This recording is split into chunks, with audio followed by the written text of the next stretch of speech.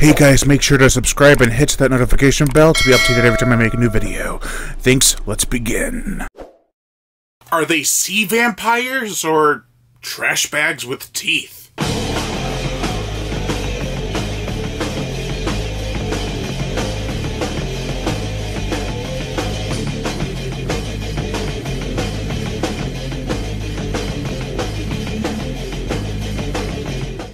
Beast of the Bering Sea. This is the 2013 sea monster horror movie from director Donnie Fauntleroy, who also directed Anaconda 3 and 4 and Snake at a Swamp. Make sure to check out my previous review for Frankenfish. The link will be up here in the corner somewhere, and let's begin. The plot. So, a team who are basically diving for gold discover a nest of sea vampires when they're dredging up dirt. They want to suck this town dry. And now it's up to the people who unleashed them to stop them, basically. There is some rivalry between everybody, but yeah, let's get into the rest of the movie. So basically, this is a movie that follows a family that are trying to get gold from sea monsters that they disturb. A drama horror, if you will. There's also a marine biologist in there, and some enemy gold diggers. However, they insert most of the character development in the third act, and it came off really forced. Like they're in the middle of trying to watch out for these creatures. Let's talk about your past. For the characters, we have Donna Hunter, played by Cassandra Squarebow. Or, Cassie Squarebow. You know, from the Sharknado franchise. She was Nova. And Sharknado was big around at this time, so getting her in this movie was probably an A+ seal of approval. It's a wiener! Owen Powers, played by Brandon Beamer. Yeah, that's how you say it. Is, well, he's the new grunt of the group. He's a newbie. And everyone kind of gives him crap for it, which is actually the most realistic thing in this movie. You have all these characters like, he's gonna sell us out, he's not gonna pull his own weight, and he proves them wrong over and over again. Then we have Megan Arthur, played by Jacqueline Fleming, who, according to the back cover of the DVD, she was an Abraham Lincoln vampire hunter. Anyway, she wants to get to the bottom of this whole sea vampire, killing off divers and civilians thing going on, and she's very fascinated by these creatures. Naturally, she's a scientist. Then we have Joe Hunter, played by Jonathan Lipnicki, who was actually the main kid in Stuart Little 1 and 2. I did not see that coming. When I looked it up, I was like, what?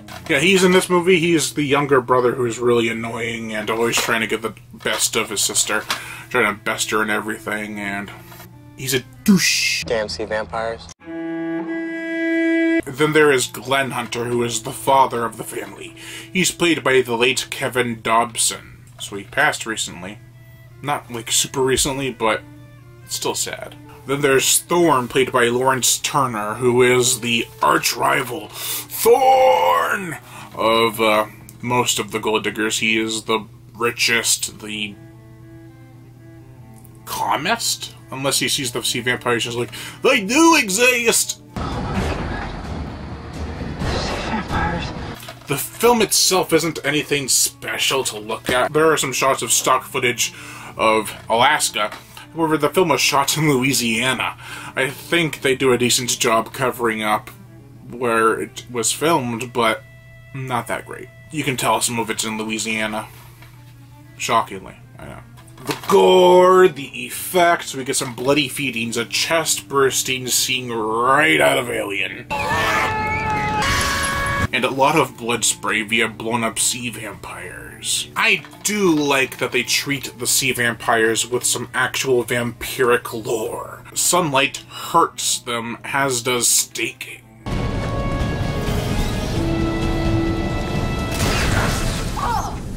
I don't like the CGI in this movie. It's pretty piss poor. The design of the creatures is a cool one, though. They added some concept art, and it looks really awesome. But I don't think they move fluid enough to have any grace to them. They're very stiff. They're sort of static, not even able to bend. They're like, I can't see my balls. I got an itch and I can't get it. The motion picture soundtrack, there is some forgettable stuff, generic adventure and detention music. However, there are either some synth or electric guitar sections that are awesome. I was like, where's this been the whole movie? It's really helped to enhance certain scenes. Andrew Morgan Smith composed this movie's score, as well as some others of note such as Swamp Shark, Arachnoquake, Flying Monkeys, Ghost Shark, Raging Cajun Redneck Gators, Jeepers Creepers 3, and many others. This, overall, is a pretty forgettable watch. It's nothing all that engaging. It really could have been, and the monsters needed more work. I feel this and Snakehead Swamp had a lot of potential with their creature designs. However, the budget just wasn't there. It kind of affects the movie in a big way, you know? The characters are a bit too forced with their stories, and the pacing is a bit wonky. You think you're at the climax, but then find out you're almost 3/4 of the way through. Still, I liked most of the music, some of the gore was okay, the vampire lore was a fitting inclusion, and the cinematography was good at disguising its location. The actual location that it was shot in. Overall, I give Beast of the Bering Sea, aka Bering Sea Beast, aka Damn Sea Vampires, a 1.5 out of 5. Thank you all for watching, and Lion Brian Gatto, the horror show host. Make sure to like, comment on, as well as share this video. Like my Facebook fan page and support me on Patreon, where even $1 a month will help keep this channel going on strong, and I'd greatly appreciate it. Plus, you'll get access to body counts and other music videos that you can't get on YouTube because of copyright and age restriction. If you don't want to support the Patreon for a monthly subscription, you can always donate to me to my PayPal, which you can find the link to in the description below. It is horrorshow37@gmail.com.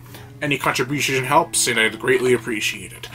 Also, hit that notification bell to be notified every time I make a new video, and as always, subscribe.